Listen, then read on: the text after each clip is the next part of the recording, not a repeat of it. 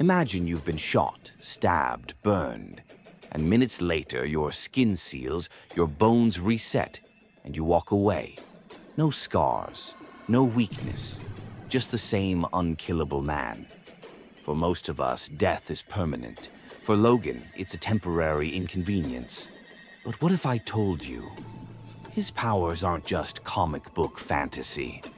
That science is already finding ways to make us more like Wolverine than we'd dare to believe.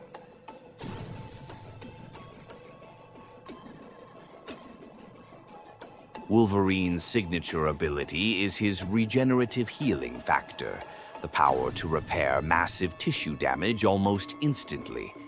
In real life, some animals already have this. The axolotl salamander can regrow entire limbs. The planarian worm, cut it in half, and each half grows into a new worm.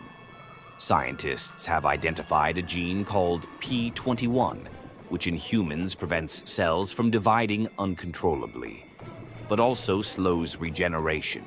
Suppress it, and our bodies could, in theory, regrow like Wolverine. But here's the catch. Without control, that same process could cause endless, cancer-like growth. In other words, to become Wolverine, we'd have to dance on the edge of immortality and self-destruction.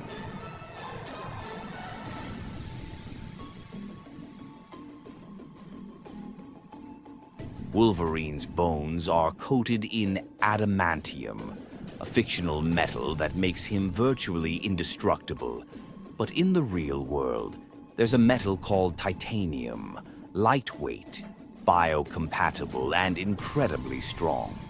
It's already used in surgical implants, and scientists have experimented with titanium foam that could be infused with living bone tissue.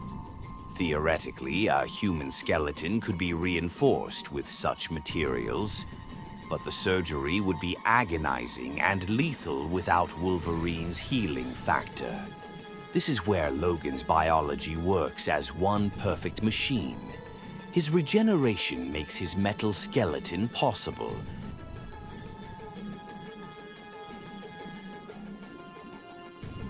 Wolverine's powers aren't just physical, they're psychological. When he's injured, adrenaline floods his system, boosting regeneration. But with Logan, that adrenaline surge is amplified by something primal: rage. In real biology, adrenaline temporarily boosts the immune system and speeds up clotting. Pain is dulled, reflexes sharpen. For Wolverine, this is supercharged. His brain has likely evolved to embrace pain, not fear it. This would make him terrifying in combat.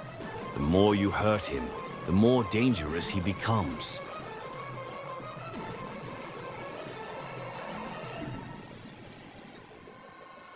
But immortality comes with a price.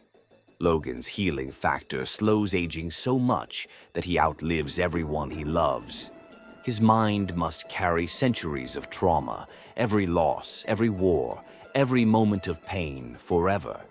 Scientists warn that if we ever unlock regenerative immortality, the psychological toll could break us long before our bodies fail. Memory becomes a burden, and death, a luxury you can never have.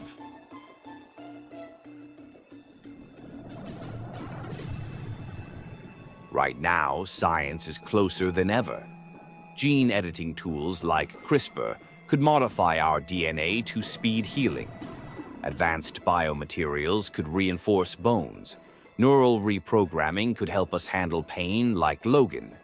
But to truly be Wolverine, we'd need all of it.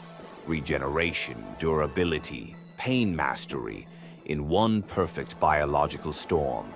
And maybe that's why Wolverine fascinates us. He's not invincible. He's not a god. He's a man, surviving a world that's been trying to kill him for over a century. The question isn't, could we be Wolverine? It's whether we could live with the cost.